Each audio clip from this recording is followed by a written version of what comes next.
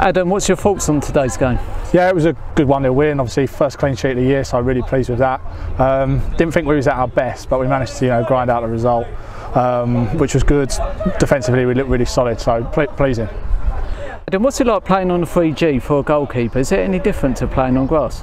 Yeah, it is a bit. The problem that you've got is when the ball gets played through, sometimes it will spin and check up, and sometimes when it's wet, it will zip through. So when you're coming off your line, you've got to really judge that. So yeah, when it comes through, you've got to really judge that. For me personally, I really like playing on it. Like, you get sureness in the pass, there's no bobbles. If someone shoots, there's not uneven bounce as well. Does muck up your knees a bit being in goal, but I'm getting old now anyway, so it doesn't matter too much.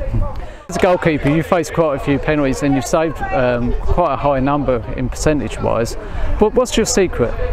Yeah, when the player lines up for the penalty, there's quite a few factors that you take into account, kind of what position they play on the pitch, whether they're a midfielder or a striker. The other thing as well, if they're having a good game or what the game situation is like. If it's 0-0, it's more of a nervous penalty. If they're kind of 4-0 up, they might be more confident to try something different. Look at their body shape as well when they put the ball down. There's so many factors, but yeah, it's something that I've been really good at throughout my career, to be honest. One season I saved 7 out of 9 a few years ago, so yeah, it's something that I really fancy, and it's a good spotlight to put on you to have some limelight. Not always the hero, but when you save a penalty and your team go on to win, it's a really good thing to do. So yeah, I do practice them quite a lot. I practice taking them as well, so if we get into a shootout, I fancy myself to take one. But yeah, it's something I've been good at throughout my career, and I don't want to give away too many secrets as to who goes where and what, but there are certain things that I look at to pick up on, and it works for me. So change your goalkeeper coach this year. Charlie's moved on to other things and Kieran's come in. How have you found the coaching? Yeah, obviously disappointed when Chaz left. He's one of my close pals, and something we run a business together now as well. So it's been a good budding relationship. But through that, I've met Kieran through Jack Midson as well, and we also he helps me with my business and I help him with his coaching. So it's a relationship that's already been formed.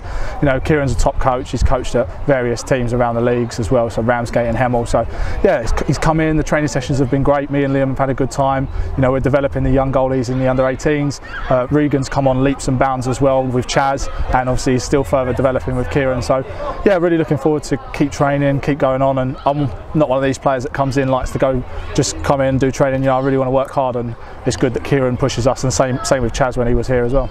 So you've got the physical aspects of training and being a goalkeeper. How important is it to be mentally focused and have that confidence behind you? Yeah, it's massively important, especially for a team like Sheppey. So if you play for another team, that might finish mid-table, you might face a lot more shots. Whereas at Sheppey, like today, didn't really have too much to do. But it's just when you get called upon, it could be the 70th minute, first minute, whatever it is. You just need to be switched on. And also with Sheppey as well, there's a different aspect to it in terms of passing out on the ball. It's something that's been quite new for me since I've been here, and something that I've really loved doing. I've added it to my game, but it's just the concentration levels that are huge. That you have to just stay focused, especially when you play for the better teams, because you might only have one thing to do and you'll be judged on that in the whole game. So it's just about staying concentrated, focused. Just different things that you can do throughout the game. Make sure you're talking to your back four really helps. It helps them keep focused, so you don't have to do as much. It also keeps you focused because you're always looking around to see what's going on in the game. So mentally, you're always switched on.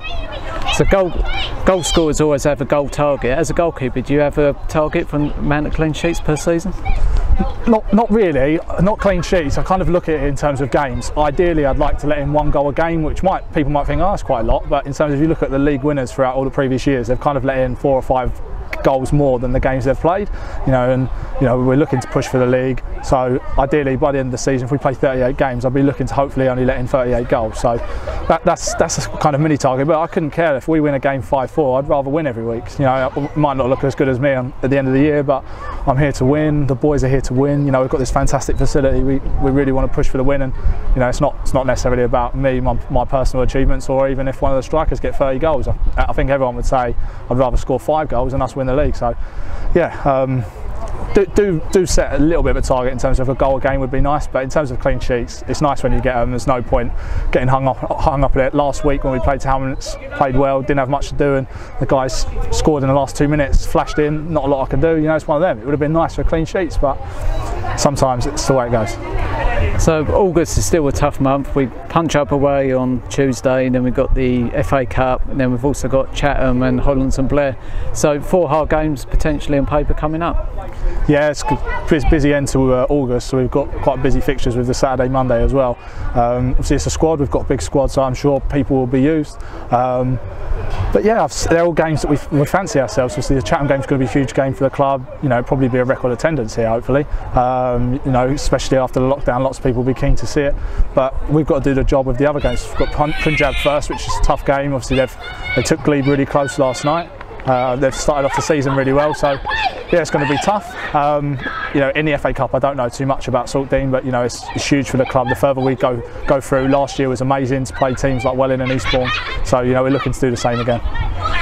And last question, so we played 18 games on the road since we started back up in May. Did it make a huge difference playing at home for the first time? It's nice to have all the fans cheering your name rather than shouting at you, which is good behind the goal. So yeah, having everyone cheering you rather than shouting at you is a nice feeling, but you know, something I'm used to. It's good to have everyone back here, and obviously they can see the facility that we've got, which is great. And you know, just after the game, hearing them sing, and you know, it does make a difference rather than playing away. You know, it's difficult for everyone to come. You know, we do get good away support, but you know, we don't get as many as home. So yeah, it's good to be back here and you know, have everyone happy with the result.